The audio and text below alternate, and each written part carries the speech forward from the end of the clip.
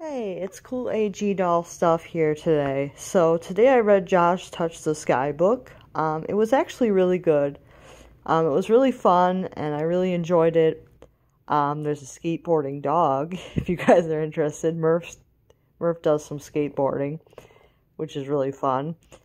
And it's basically about Josh learning about cheering and like learning some cheer stunts and things like that, and wiping out on some waves and feeling embarrassed and having the talent show kind of go wrong and things like that. But it's really good. I really enjoyed the book.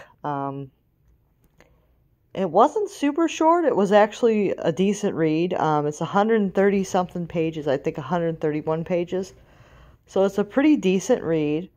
It gives you something to do for like an hour or so. So it's pretty good.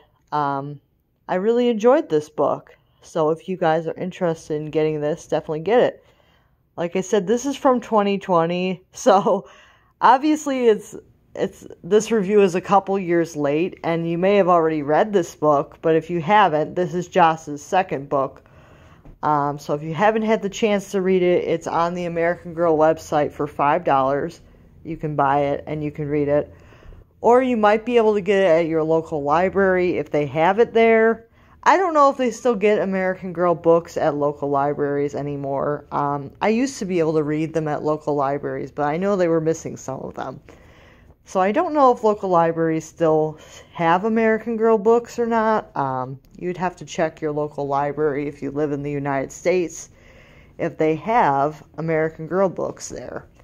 I don't know if other countries have them in their local libraries. I wouldn't know. I only know what goes on in the United States because that's where I live.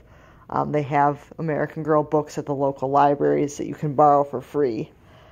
But yeah, definitely go check out this book if you're able to, and I'll see you next time. Bye now.